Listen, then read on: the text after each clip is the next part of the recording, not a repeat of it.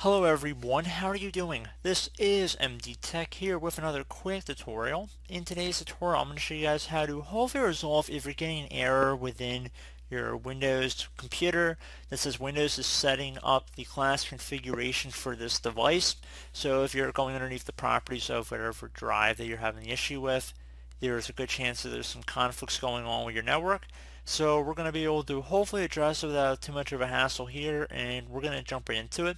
We're going to start by left clicking on the start button one time to launch the start menu. Type in network. One of the best matches should come back with network status. Just want to left click on that one time. There's different ways to get to this part of the user interface that we're getting to, but this is just the way that I find to be pretty straightforward. You can also just go through settings and then select network and internet.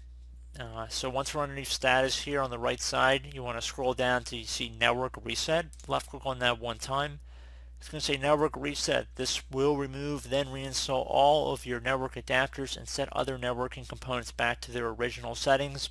You might need to reinstall other networking software afterwards, such as VPN client software or virtual switches. Your PC will be restarted. Left click on the reset now button. It's going to give you one final prompt here. Are you sure you want to reset your network settings? Left click on yes.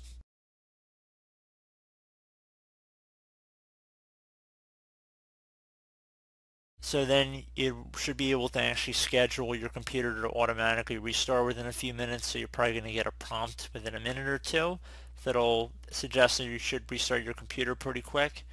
And if that still has not resolved the problem, and you can see the prompt has just come up right here. So we're going to just close, but you can see it's going to shut down in 5 minutes.